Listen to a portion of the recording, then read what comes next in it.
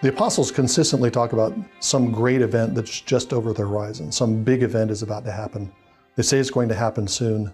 The end of all things is at hand, Peter says. It's the last hour, John says.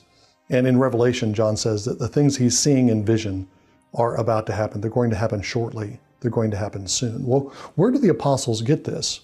Where do they get this consistent theme of a catastrophic event happening within their lifetimes? The obvious answer is that they get it from Jesus. All the apostles believe this because Jesus taught them this.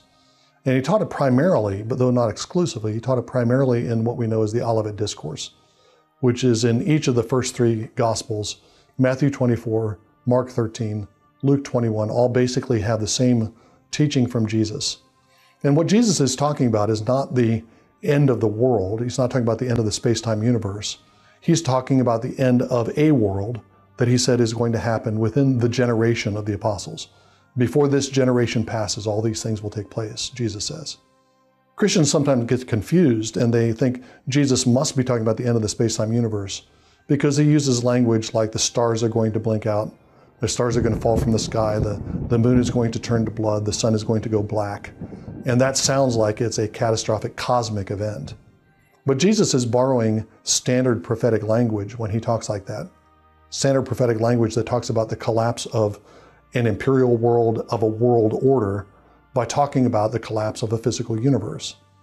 We know from Genesis 1 that sun, moon, and stars are lights and rulers in the sky. When stars fall, that means rulers are falling. When the moon is turned to blood, that means a ruler is being eclipsed. The sun, moon, and stars are also clocks. They keep time. And when they stop operating, that means that somebody's clock has stopped. The time is up. That's the meaning of the imagery that Jesus uses.